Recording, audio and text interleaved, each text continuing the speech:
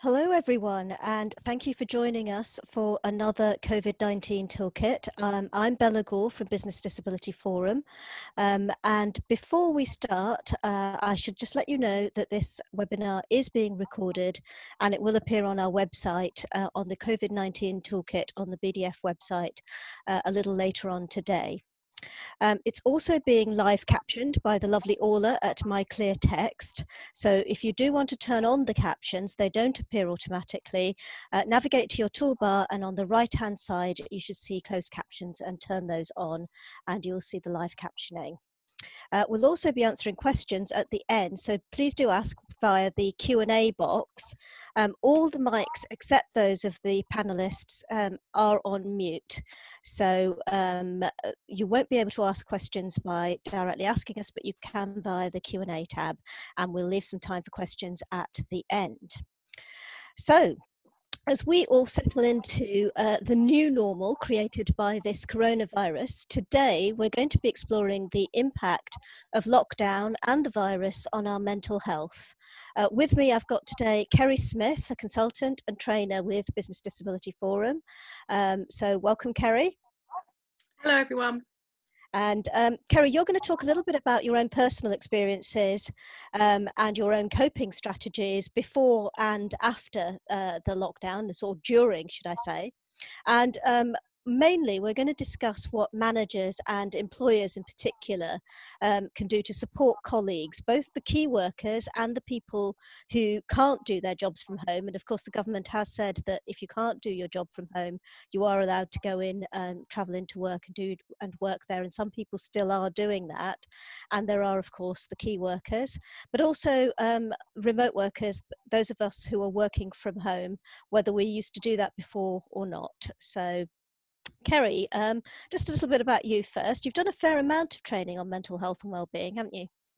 Yeah, over the course of the years, I've been really lucky enough to work with many different organisations, particularly around the whole piece around how we have sensitive conversations, how we spot signs, and how we can make sure that people, if they become slightly unwell or they feel like things are becoming more difficult in the workplace, how we as employers can maintain their ability to continue working, because we know that if people work, it's so much better for their overall health, including their mental health. So that's the kind of area that I come from. Okay, so we're going to sort of just get into what we're going to talk about today, and I want to start with the key workers. Many of us are at home, but there's quite a lot of people who are still going into work, and it is the NHS workers that we're all we're being asked to applaud for tonight, but there's a lot of other people as well, aren't there? Oh yeah, and I think isn't everyone, and I mean everyone, doing a fantastic job.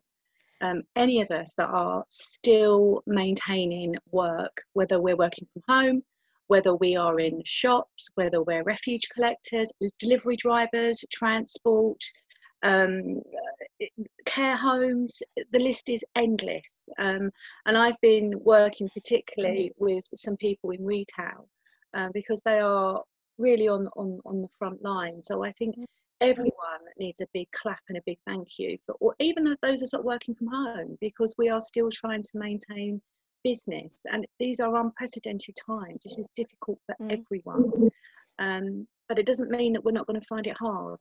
So yeah, there's a lot of people out there that are doing their bit, which is really important. But I'm concentrating on those people who do have to go out to go to work. So, as you said, the shop workers, refuse collectors, post people working for utility companies, emergency services, care homes, and of course the NHS and many others. Have we come across any practical things that the employers for these key workers can do to support them? I know it's really difficult at the moment, and lots of people are working long hours. So if we take the people that are kind of still working frontline at the moment, in particular things like retail, care workers, we've heard a lot in the news about some care workers staying at the care homes away from their families to try and limit the spread of the virus.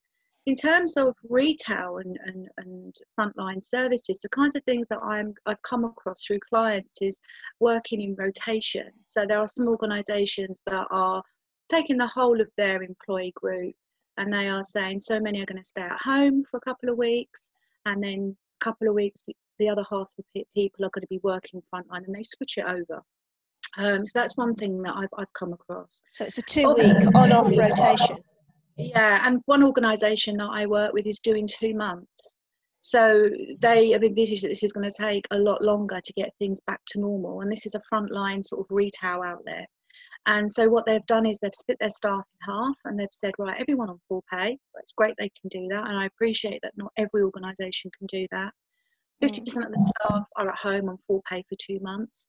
The other 50% have been asked to go in and work, but they've been given a pay increase. And then at the end of the 2 months, everyone will switch over. So, you know, we have to be realistic. We're trying to maintain as much of business as we possibly can by being safe. Yeah. And there's been, for that organisation, that's something they can work with, which is great. Not every organisation can. Mm-hmm. Some organisations are dealing with severe low staff numbers, which means that there are some people that are working exceptionally long hours because people are self-isolating or because they're unwell. Yeah. So talk about breaks, because we're getting quite a lot of people sort of saying that they don't have time for a break, or they don't feel they ought to take a break because there is low staff numbers. That's definitely what I'm hearing from individuals that work in frontline services, and also organisations that I work with more directly, is that those are the people that are still working. And when I say frontline, I mean all the ones we've mentioned before. So we're including the NHS, the carers, the refuge collectors, the shop workers, the transport workers, everybody. And I think what people are finding, individuals are finding, that they feel that if, particularly if there's people are off unwell or looking after people, is that there's this pressure to work longer, to work harder, because there's no one else to do it.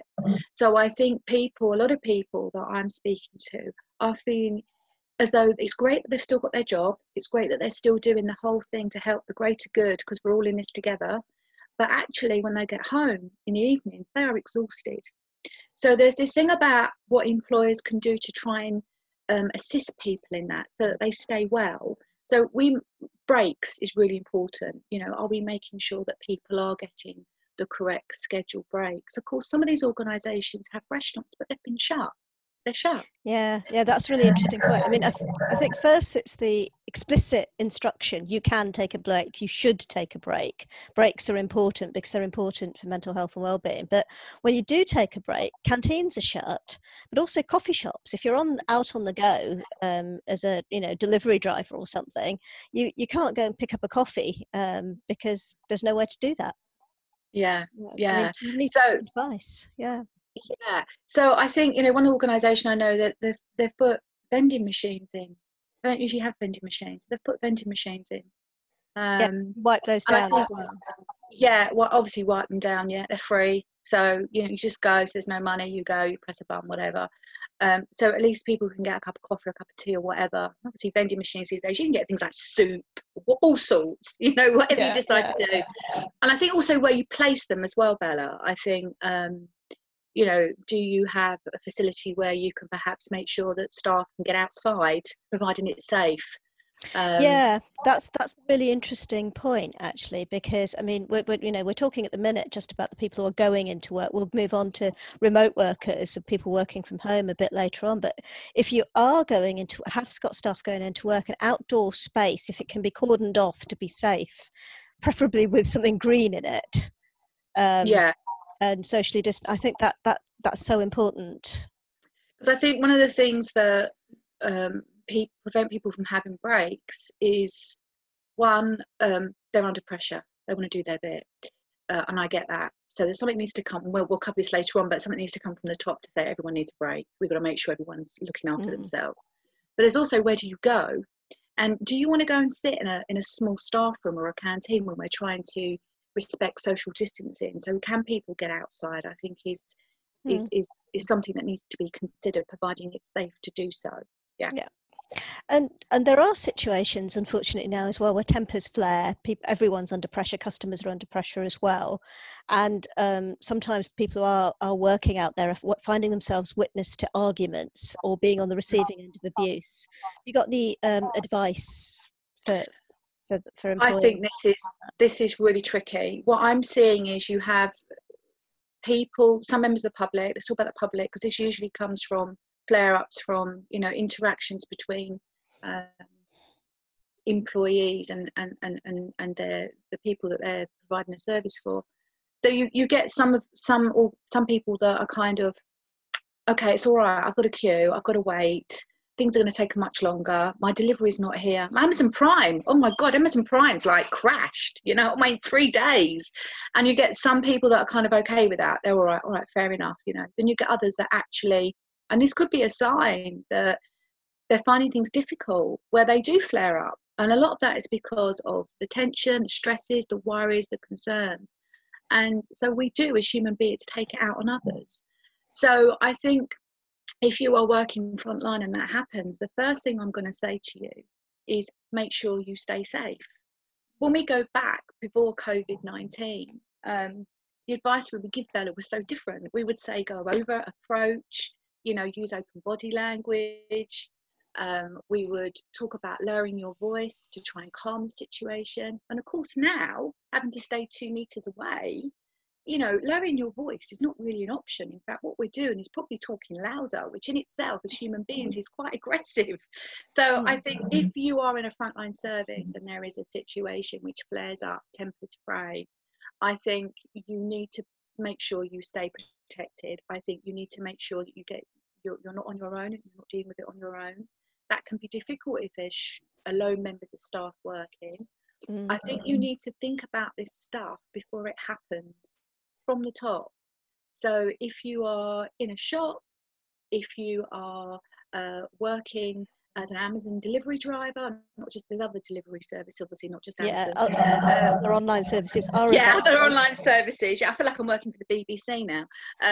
But you know what I mean, takeaway collections, whatever. I think there needs to be a proactive conversation to say, what do we do in a situation where things get a little bit irated?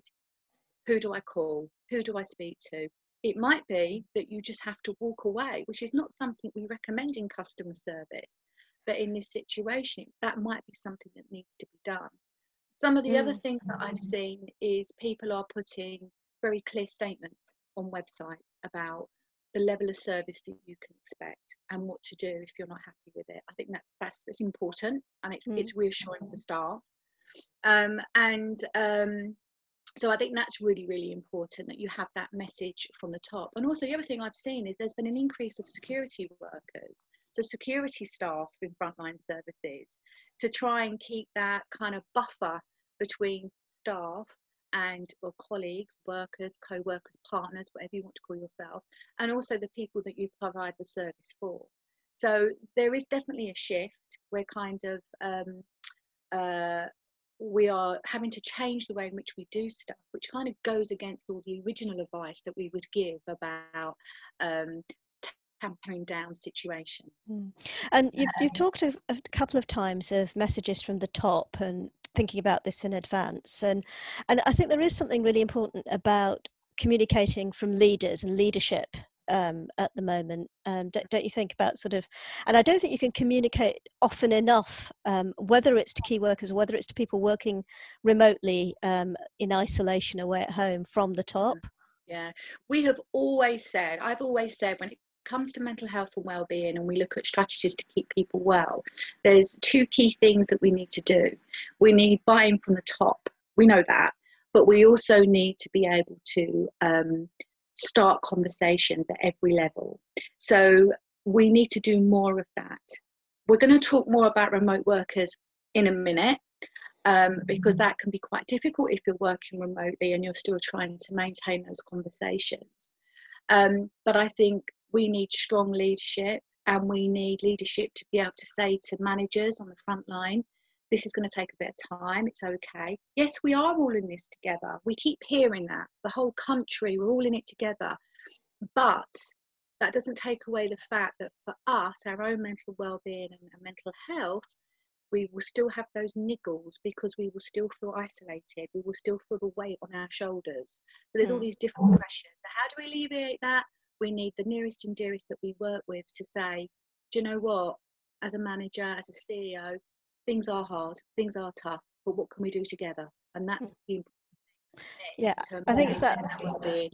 visible leadership at all levels, and really I don't think you can communicate too much at the moment. I don't think the message of, well, you know, we're all in it together, let's just get on with it, business as usual, I don't think that's, people are feeling very isolated. Some people, not everyone, but for, I think it's really important for managers at all levels, from the top to all the way down, to keep communicating, to keep saying it's okay, we know it's hard, and acknowledging that it's unprecedented, it's difficult, it's hard. And To I think things are so uncertain that we want some certainty. We know that with mental health, one of the things that helps is us having a sense of control, of being in control of our own little world. We've all got our own little bubbles. Some are bigger than others, okay? And if you look at what's coming out in the press, the press keep pushing, when's lockdown going to end? When lockdown going to end? We want a date. We can't give a date. So if you're working and you know that things are changing, things are tough, what we want is someone to say, actually, this is what we plan to do. Now, that's hard. That is hard for business leaders to do. But if you can't do that, I think you need to be honest and say, we can't tell you this at the time, but this is what we can do for you. And I think people want that transparency. They want that clear messages saying what's going to happen, what's going to happen next week. We talk about living day to day, and I think, yes, that's what we've got to do. In the world of mental health, we say one day at a time. It's very important. But there's so much big stuff going on at the moment, and that's actually quite hard to maintain that, especially when you're working for an organisation where things are so up in the air. So leaders, CEOs, I do believe you need to sort of say, it's all right, we're all feeling it, but this is what we can do for you at the moment. and saying thank you. Yes, absolutely. Can't say thank you often enough, I think, as a manager. Yeah. And I think we've all worked for organisations where when someone gets up and publicly says thank you, it means so much. And for some people, I know some organisations are giving bonuses, they're providing food parcels, they're providing different bits and pieces that you can have, which is wonderful. But I think as human beings, fundamentally, what we often like to hear is thank you, and it meant. That's the thing. That's meant. Okay. We often talk about, and I'm talking now not just about people going into work, but people working remotely as well, about spotting the signs that someone's not perhaps coping so well. And it's a lot of training that we've done in the past on that. And we say that managers in particular, if you are a manager, should be looking out for colleagues who are unwell, physically or mentally perhaps unwell. But it's hard at the moment. And to keep up coping strategies, a lot of people if they know that they've got mental health conditions, will have had coping strategies in place already. And a lot of that, and I know from talking to you and working with you, Kerry, is things like exercise. But what are you doing now that you can't swim 3 times a week or whatever it was? No. Oh my word. I have a mental health condition. I'm fairly open about it. I've had it for many, many years. The last 2 years, I can honestly say that I've really kind of dug deep, and I have had a lot of support from mental health services, and I have created a way which means I can cope. It doesn't take over my life, and I'm incredibly lucky that I'm at that position. But it does mean that there's certain things that I have to do to keep well. One of them is having physical exercise. So as Bella said, I swim 3 times a week. I go to the gym. I hate the gym, but I go, and it keeps me well. And when we were reaching lockdown, I remember I went down the gym every day thinking, oh my word, what am I going to do if they lock us down? They won't lock the gym down. And they have. And also, I know a lot of our members have corporate memberships for their staff, for their colleagues. So what am I doing? Well, okay, obviously I've got to abide by, the advice from the government. I'm only going out once a day.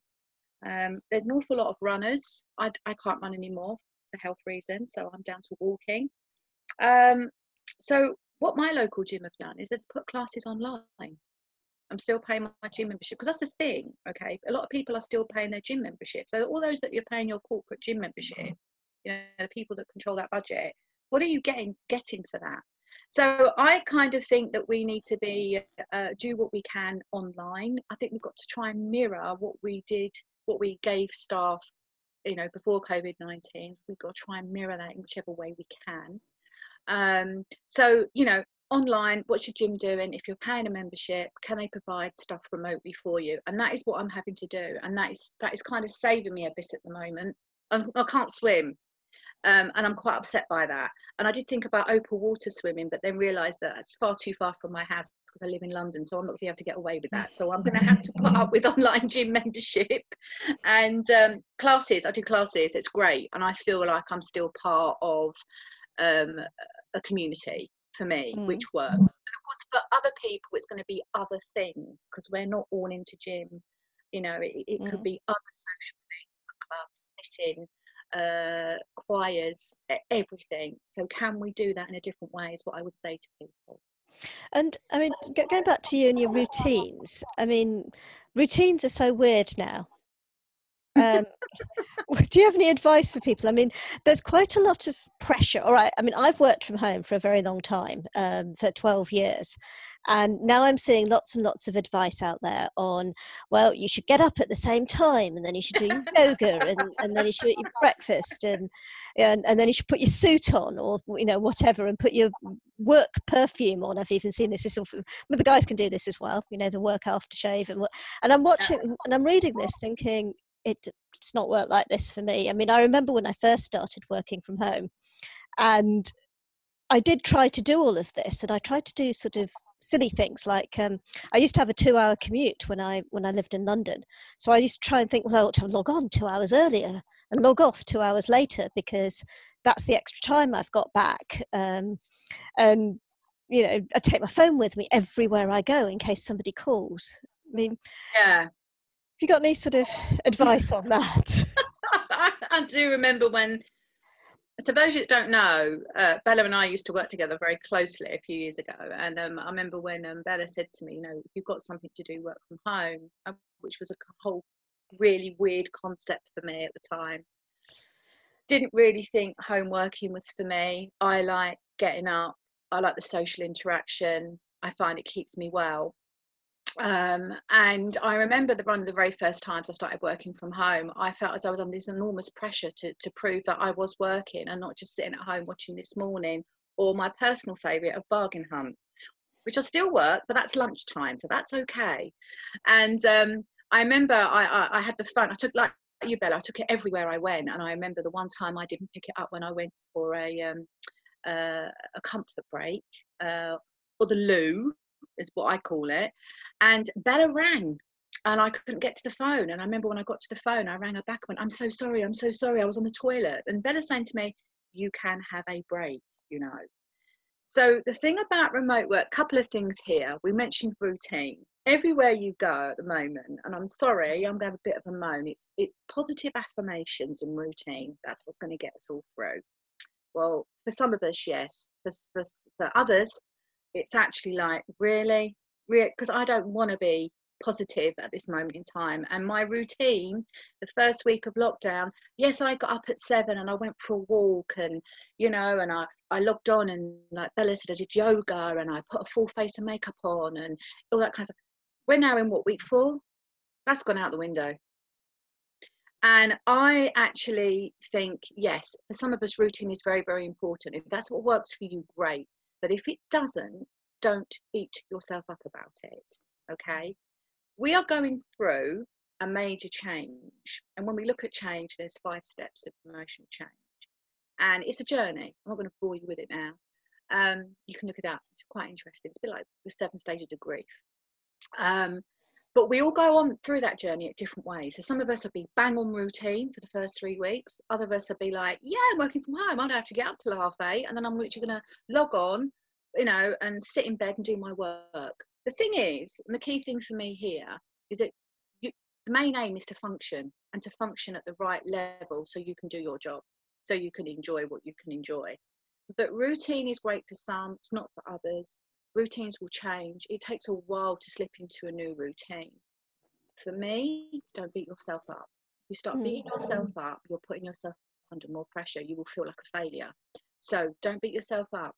And I think mindfulness, we talk about tools, mindfulness for me at the moment is so incredibly important because it's about being in that moment, being in the present, and then moving on. And I think for a lot of us, that's what we need.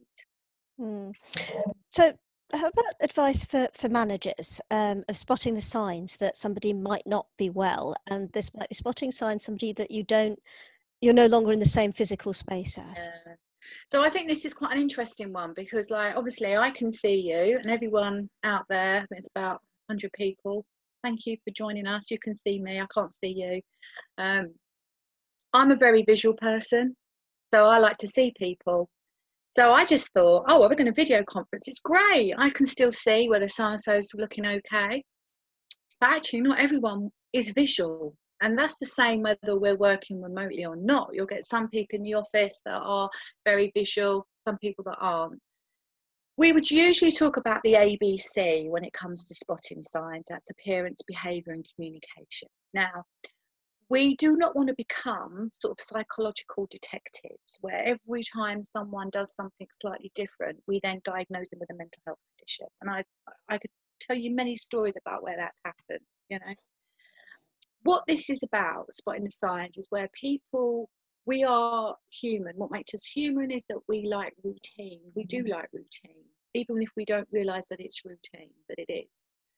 And very often when we become unwell, certain things tend to change. So our appearance can change. Well, we can't see our appearance now, particularly if people don't want to turn their video on. Behaviours change. So if we look at that in terms of remote working, you know, how are your staff working? Are they still working at the same pace as they did when they're in the office? Are they suddenly not working at all? Are they working exceptionally long hours? Because people often talk about mental health and performance going down. When I become unwell, my performance goes through the roof because I'm not sleeping and because I've got high energy. So I start sending emails at 2 a.m. and I'm saying, give me more work. And I do worry at this moment in time, there's a lot of people that are remote working that are very isolated. And so for them, their community is coming from work, which means they are putting increased hours in. That's all they're doing is. So changes in how we work, the way how productive we are, I think is what I should be saying. So whether it's more work or less work, so missing deadlines or kind of taking on lots of work. Yeah, give me more, I've got nothing else to do, I'm at home on my own. So what am I going to do? And I think as managers that's quite hard to turn and say, yeah, but you know, that's great, that's brilliant, but we want to make sure that your well-being is good, that you're well. So no, go and do something else. And I think that's where as organizations we can then sort of see whether there's anything else we can advise people to do. But there's other signs, isn't there? I mean, this is often the same as before, but things like missing deadlines, joining meetings late, and you know, we talked about the permission to take breaks for key workers, but also here not taking breaks. You've talked about that. Can we talk about cameras? You've touched on this already, video conferencing and cameras, because it's a bit. Everyone's video conferencing now, whether it's Zoom or Teams or, you know, whatever it is that people are using. And some people never turn their camera on, and some people always turn it on, and some people sometimes do and sometimes don't. Should we read anything into that? You could do. There could be a whole host. Okay, let's talk about, for me, okay, with someone who worries about stuff like this, be clear on what you want me to do. Is it going to be a conference call or is it going to be a video conferencing? Be very clear on what you want me to do. And I think that's important for managers. If you have a team meeting in the office every Friday, then I think it's okay to say, let's have a video conference. Let's all have a cup of tea or a cup of coffee or a glass of water or lemon tea, whatever you have. Let's bring some cake and let's try and replicate what we would do on a Friday team meeting. So I think if you've got the technology to do that, but then you will get some people that don't want to turn their camera on. Now, as someone who's always been a manager for many number of years, and this is a question for you, Bella, I worry how far I can push the why haven't you put your camera on? So if Well, I yeah, go on, sorry. If go on. I've sent a message out saying we're having a team meeting on video conferencing, and then someone doesn't put their camera on, how far can I go? Why haven't you put your camera on? To Well, the some point where people, people yeah. going, you're harassing me.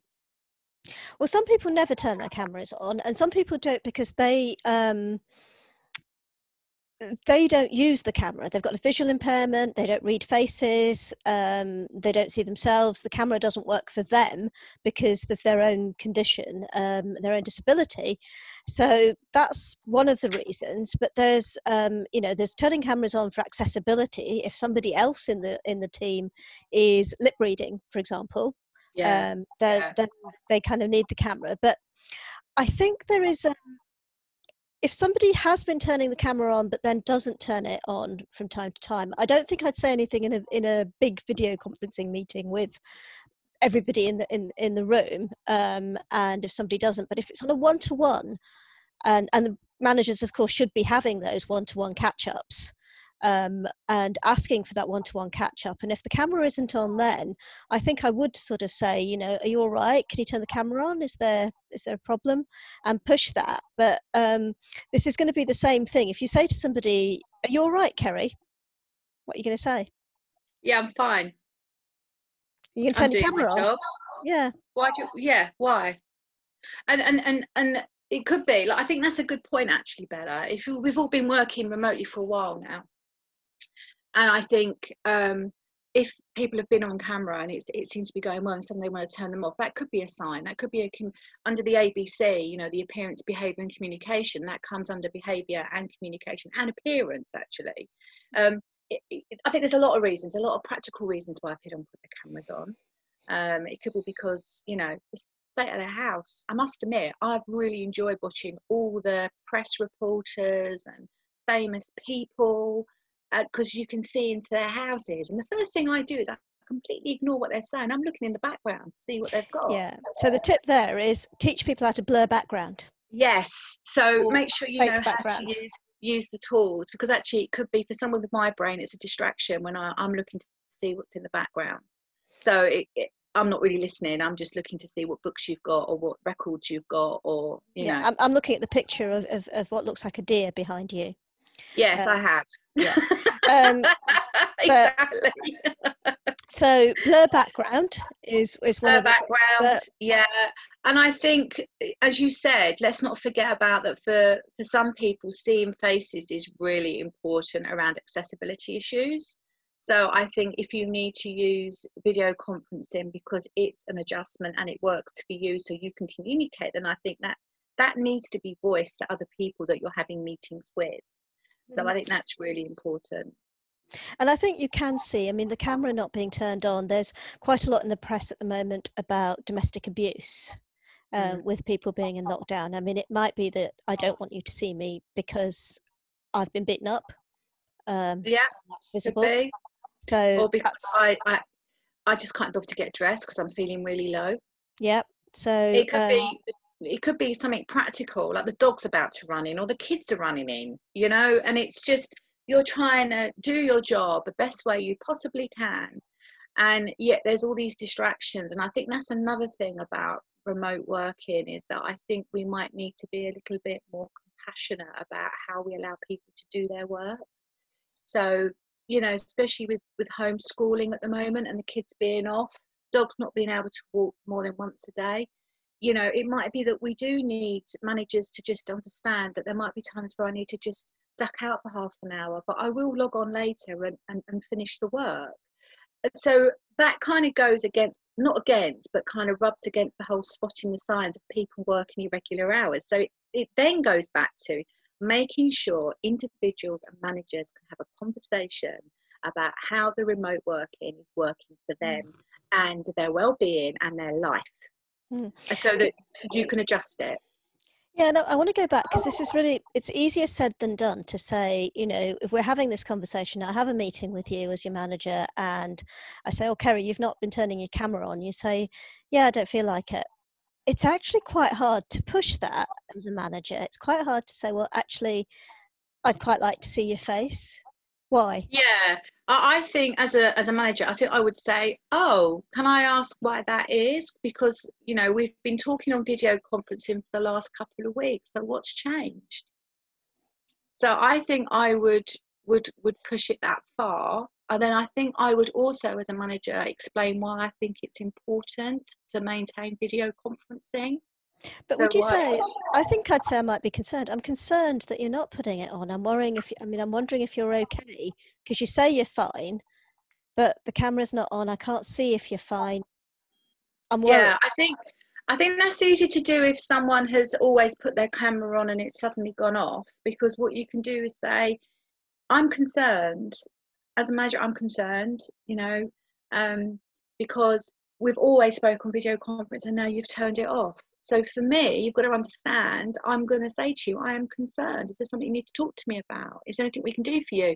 I think that's a good way, because we always talk about when you are spotting the signs and someone's behaviour, appearance, communication has changed. As managers, I always say use facts-based evidence. You did this, we've done that, I've noticed. So always take responsibility, okay? As a manager, take responsibility. But if someone refuses to put their video on from day one, that's where it gets tricky. And I'm not sure how far you can push it, if Mm. I'm honest. I think then it's the other things that you need to look at, the other spotting the signs, the sound of their voice. That's the communication, and the other things that you're talking about, like whether they're joining meetings late, sending emails late, missing deadlines, being productive or not. I think that you might need to pay closer attention to other things, Yeah. and keep in mind that they're not turning the camera on as well, and there may be something else going on there. And I think having that conversation, because we always used to say, try and have that conversation in person, have no distractions, find a quiet time that you can sit, or maybe go for a walk with each other so that you can talk and walk at the same time. None of this is possible at the moment. So it is harder for managers to have that conversation, but it doesn't mean that you shouldn't have it. It's I totally agree. I think the way in which I think now more than ever, we need to maintain levels of communication. Some people will love videoing, some people will love talking on the phone, some people will love group chats, some people will like texting. There's all different ways. Some people prefer emailing. But I think as a manager, and I'm not going to lie, I think it's tough for everyone, but I think if you've got a team and your team are working remotely and it's something you don't usually do, as managers, we've not only got to try and maintain the business, but we've also got to try and maintain that sense of team spirit, working together as a team.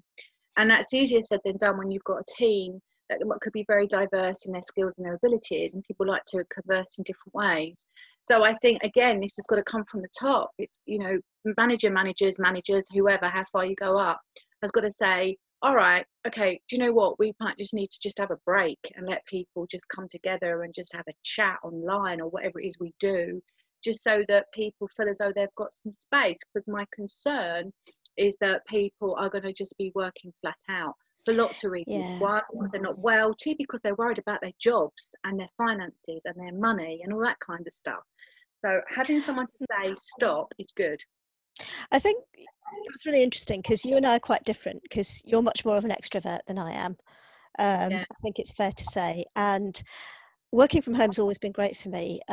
But one of the things that I've found hard is actually a little bit too much communication, which I'm not used to. So there's lots of these WhatsApp groups, and with colleagues, and then without colleagues, and virtual whatever in the evening, and drinks and book group and things in the evenings with my friends. And I'm feeling a bit overwhelmed, actually.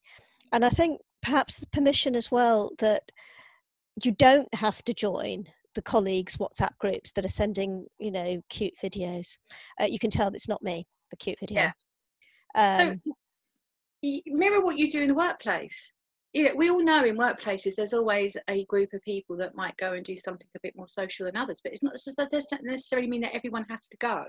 It's not always a free line whip for everyone. So that should be the same when we're working remotely and we're doing sort of virtual groups.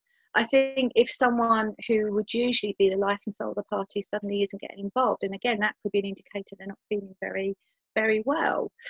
They could be fine. It could be they've just had enough of talking constantly on the phone to people at work, and they, in the evenings, they just want to sit and read a book. But I think it goes back to having that conversation and just saying to Yeah. people, are you all right? I think separating out, if you have got these sort of Slack or WhatsApp or whatever groups that you've got, the ones that are social that you can opt out of, and the ones that are important and work, because what I don't want to do is miss out on that important work bit that was in the middle of a lot of, you know, videos of giraffes or whatever it is that are being circulated. I haven't seen those, Bella. Well, You must send them to me. I'm making that up, but so, you know, maintaining so that I can concentrate on the ones that are work and I can ignore the ones that are not work if I don't feel like joining in. I think that's quite important. But I wanted to move on just in the last few bits about, you know, you've said a few times about maintaining, for managers and employers, maintaining what you were doing as well-being strategies before this happened. And there are some things that you can do, because you can think, oh, well, you know, we used to talk to members, didn't we? We used to talk to businesses that had sort of chow and chat, canteen lunches, where people used to get together and talk, and bicycle smoothies and step Yeah, I remember that. challenges, where people used to go out for a walk together and count their steps. And it was all part of well-being strategies to keep people well. Are all of these out of the window now? No, I don't think so. I think along with, you know, look, the situation we're in, the society and the work that we work in has changed. It has changed a lot. But the fact that we're human hasn't. So all those anxieties, concerns, happiness, all that stuff is still there. So what I always talk about is giving people a choice, flexibility. So if you want a routine, you have that routine. If you're one of those people that loves a routine, talk with your manager, or your manager can say to the team, who wants a set routine? We'll do it. Some schools are doing that, some aren't.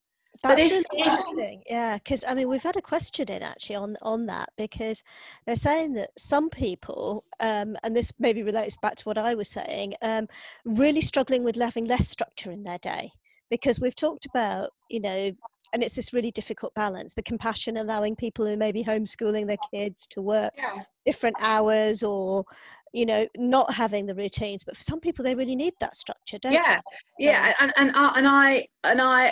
I thought I do like a routine, but I have a flexible routine. I don't beat myself up about it anymore, you know. And it's took me a long time it took me a long time to get there. You know, other people I know are really, really struggling with lack of routine. So if you need a routine, talk to someone, sit down, map out the things that you need to do every day, work, breaks, the lot. Set alarms to have your breaks. Bella and I have spoken about how sometimes we will work in different rooms, different scenery. Get up, have, you know, set activity alarms so that you get up and move, that kind of stuff. If Yeah, the but routine works for you. it's for the managers to give that permission as well. And I think this is where Absolutely. it comes back to being individual, because one individual that you manage might need to change their routines and work different hours or be more flexible, but somebody else who's struggling, and this is again spotting the signs and giving that time in the conversation to talk about it. Say, look, actually, I miss the structure of the day. This is Bridget from Bridget is asked this question about how managing somebody, a team member, who's indicating that they're really struggling with having less structure. So I think there, for any tips there, is to work with that individual to sort out the routine that they need. And it could be, you know, for a variety of reasons that they do. So at this time you will do this. We'll put in, I mean, I've done things like put in calendars, reminders at 11:30 is activity break. And you will stop and you will do some activity at this point. And you can put in reminders as well to say, okay, lunch will be between 1 and 2. Yeah, Block that time out in your diary so you don't get meetings. I'm getting meetings bleeding into all sorts of strange yeah. out of hours. That is one thing I've noticed. Lunchtime meetings seem to be the norm. People Yeah, don't have lunchtime anymore. And I think that's really hard as an individual to say, well, when am I supposed to have lunch? So that does need to come from the top to say, you are entitled to breaks, you're entitled to breathe, you're entitled to have a lunch break. if business dictates that we have to work long hours, and I'm, I know that happens and that's fine. But even after working over a long period of stretched long hours, we still need to be given that permission to say it's okay to stop and breathe, and that's what it's all about. So where some people love routine, others don't. And I know that if you're a manager and you're listening, you'll be thinking, well, how the hell am I going to manage this? I've got half the team that want routine, half that don't. But think about what it's like in the workplace. Mm. No one in an office works exactly the same way. So we've kind of got to be mindful about that, I think, and just allow that compassion and flexibility where business allows us to do it. So it goes back to talking to staff, allowing staff to talk, asking each other how we are. I wonder how many of us that work in offices are still encouraged to have that kind of what I call, tea room chat. Do you know what I mean, Bella? Where you kind of get up from your desk, you make a cup of tea. I wonder how much of that is still happening in business, because I'm pretty sure it probably isn't as much. So we need to encourage that if we want it. That's the thing. Well, that goes back to what we were saying before, because I think there's things that we can do individually as a manager, and I'm not saying this is easy, which is check in with every team member and work out what routine works for them right now, and see if you can accommodate that with working as a team and the needs of the business. That some people will need structure, and maybe give them some advice and tips on how to put that structure in place by managing their calendar in many ways, and others will need the flexibility. But also, that comes back to what we were saying about all these well-being strategies. There are things, and everyone's got very creative now about concerts online and museum tours online. So I think employers can do the same. You've already sort of talked about, if you've got a corporate gym membership, see what you can get for paying that corporate fee that's online now, so that you can get those classes online. But you've talked about sort of putting in a tea and cake, or whatever it is that you were saying on Friday, on there. I mean, that's a possibility as well. And you can have lunch with colleagues still, and I think that's still a possibility. And one of the other things that we talked about is things like yoga and Pilates classes. They can be done online, and you can also ask people, they might have skills. Colleagues might have skills that they can share and that they're willing to share. So you might have somebody who is a yoga teacher, who's willing to set up and use Zoom or something, or Teams to teach little yoga classes, or knitting, having the book groups, film club, all sorts of things like that. I mean, I think, again, sometimes colleagues need permission, and need somebody to take the lead in doing that. It's quite hard sometimes to take the initiative and do it yourself. So I think there is that sort of needing permission to be able to set those up, and they can still happen. And I think we may have lost Kerry temporarily, so I'm going to carry on and take some of the questions here as well. But just filling in on that, there's other things as well that employers should remember, and that's things like the employee assistance programs that they often have in place, where there's counselling and there's somebody available to talk to, and reminding colleagues that they still exist, that they can still contact them by phone, by Skype, by video chat, and circulating that regularly, putting that somewhere that can be seen. And other things as well that can be done as well. I mean, some managers, some employees are sort of getting people to gather together the lists of things that can be done virtually that are out there that I mentioned already. Things like virtual museum and art gallery tours, concerts, theatres, classes, fitness classes, yoga classes, Pilates classes, and getting other people to contribute anything that they found that's really good as well, and then circulating that to people, because some people might be living alone, and for some people the challenges of being in lockdown, of being with your family all the time and having too many people around, and other people I think are struggling perhaps because they're living alone and it's lonely. And I think there's a question here as well, and it's from Jenny, And she's saying, you know, I'm generally seen as a smiling, high energy, humorous individual. But during COVID, none of my wider team, not even friends, have contacted me to see how I'm doing. And yeah, that's a really important and interesting point. I'm usually the one who reaches out first to check that they are okay. So yeah, Jenny, I mean, if you're struggling, I think you're quite right. There are people who are struggling, and you know, mentioning that, check in on people, and that's for managers particularly, but it's also for colleagues. Check in on people, and it's not always the people who you think of. You think, oh, you know, this person's always smiling and happy, they'll be coping fine. That might not be the case, and I think it is important just to keep checking in more often, more regularly.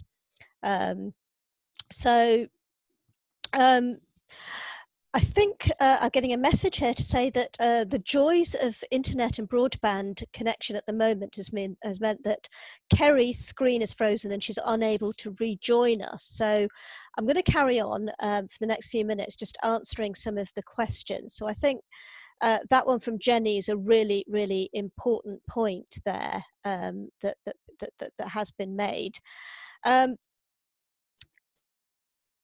It's Yeah, there's another one here from Mansour, who's saying it's a positive thing to have leadership and communications on well-being, all the things I've just talked about, but there is a danger of it being overwhelming when it comes over many channels and levels in a big organization. So I think that too, you know, Mansour, is a really important point. And I talked about being slightly overwhelmed by things coming in on different channels for me at the moment. And I think that's, as an employer, maybe give it as a task, if there is somebody in your communications team, to say, if you've got any tips on well-being or any of these virtual tours, museums, classes and things, send them to one place in communications, to one person. It's their job to collate them and circulate a list of that out, say maybe once a week or twice a week, or put them in one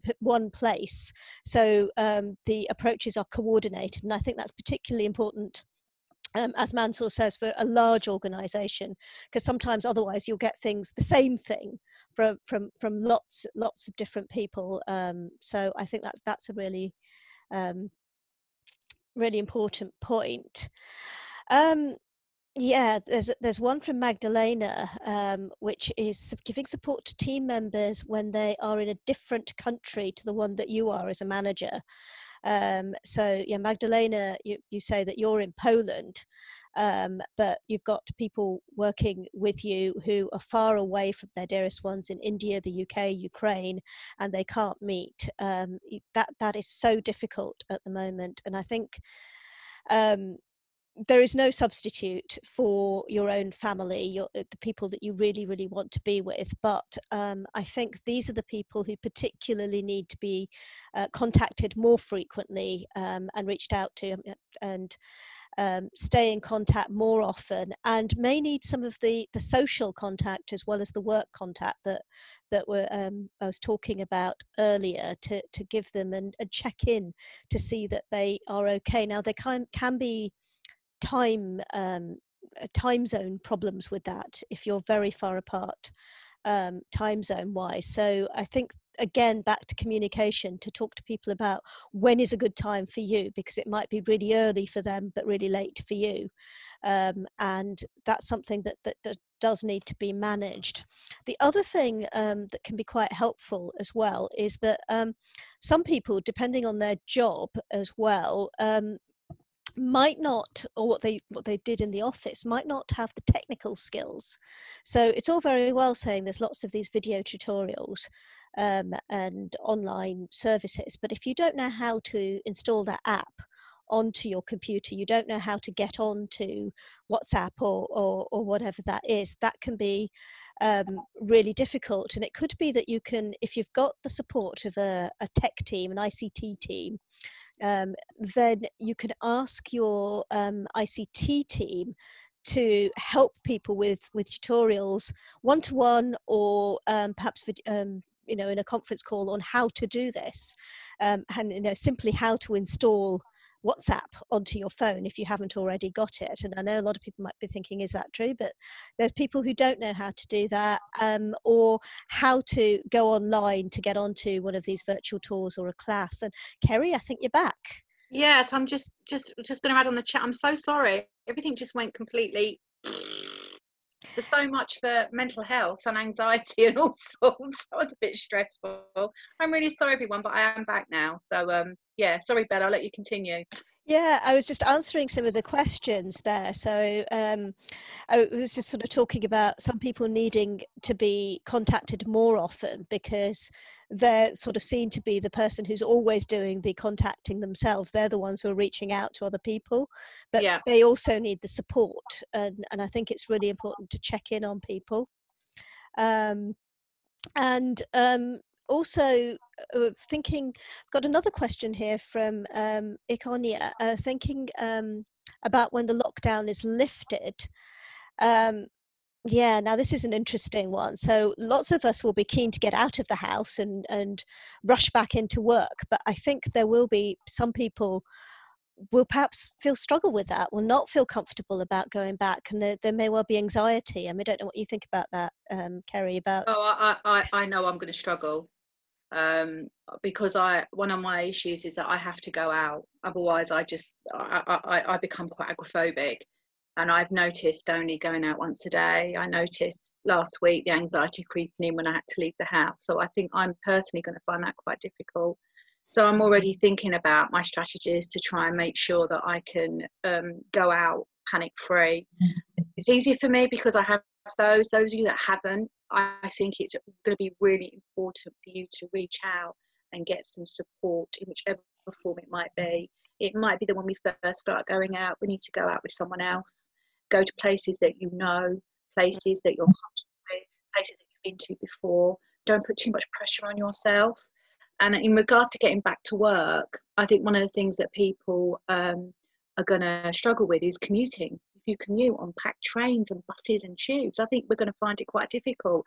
So I think employers, we need to be mindful of that. We might have to do staggered returns. We might need to be flexible with letting people come back into work early or late. I think Go on, sorry, Bella. Yeah, staggered times, but maybe even a phased return to work, a bit like after a long sickness absence. So yes, a couple of days in, a couple of days still at home, because it can be quite overwhelming to come back. So I think treating it perhaps after as long as sickness absence. I know it's not a sickness absence, but those staggered hours, coming in late, coming in, and maybe, short days coming in, that might be something that some people will need. Other people, it's not everyone, other people will be longing to get back to the old routines, but I think that's an interesting one, an important one. I just wanted to, we've got quite a lot of questions, so I'm trying to get through.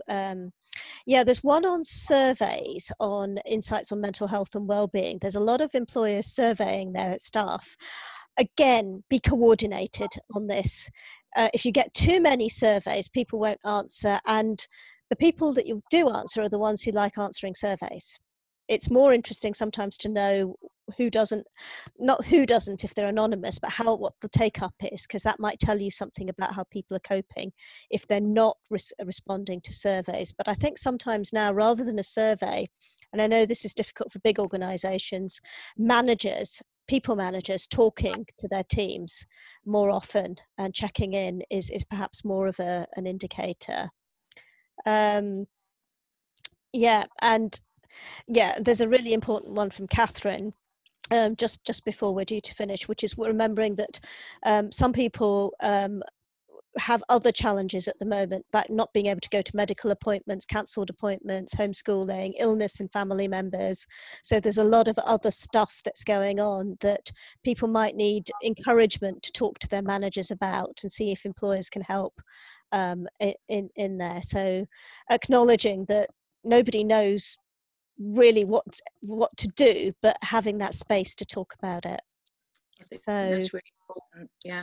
We're coming to the close of today, so I don't want to go over, and I'm sorry if your questions haven't been answered and we haven't had time, but the webinar will be available to view on our website by the end of the day tomorrow on the COVID-19 toolkit, and there's some spotting the signs tips there as well for supporting and reassuring employees. So do have a look at that. And if you do have any other questions, members and partners of Business Disability Forum, you can always contact us via the advice service at advice@businessdisabilityforum.org.uk, or just contact us at enquiries@businessdisabilityforum.org.uk.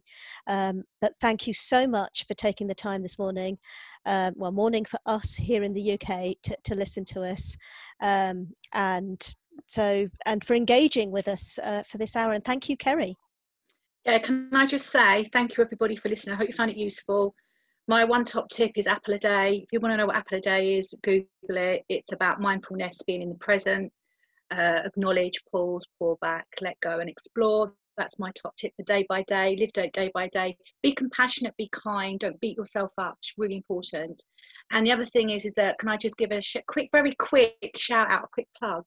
We're doing a couple of interactive training sessions, and not quite like a webinar, next week for Business Disability Forum on the 28th of April, which is a Tuesday. We're doing a session in the morning and one in the afternoon.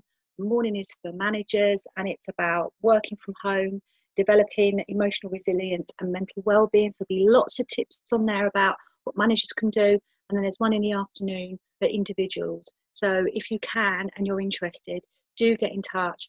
All the information will be on the BDF website. So hopefully I'll get to speak to some of you again really soon. But thank you so much. Thank you, Kerry, and thank you to Orla as well. And thank you to everyone for listening. Bye. Bye.